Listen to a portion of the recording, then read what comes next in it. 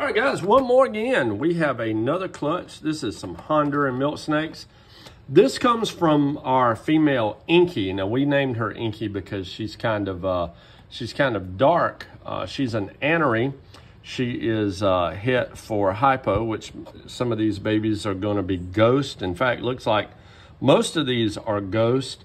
But anyway, we're going to take these out. We're going to count the eggs, and let's see how many hatched eggs we have. 1, 2, 3, 4, 5, and 6, and 7, 8. We've got 8 eggs that have hatched. That means we should have 8 babies. So let's count them. 1, 2, 3.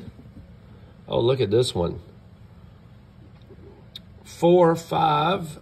That one there is really pretty. Here's a pretty one, very pretty. Here's number 6, number 7. There's a nice ghost with a reduced pattern.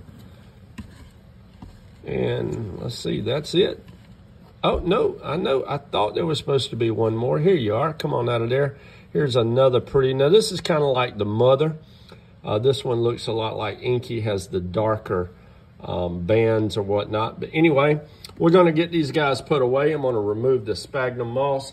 Guys, once we get these things eaten, they'll be available for sale. And we'll have them on our website, www.coldbloodcreations.online.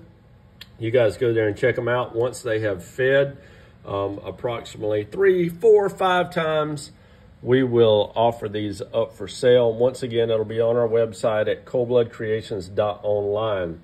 So I want to thank you guys for watching. Thank you so much for subscribing to this channel. You guys have a great rest of your week.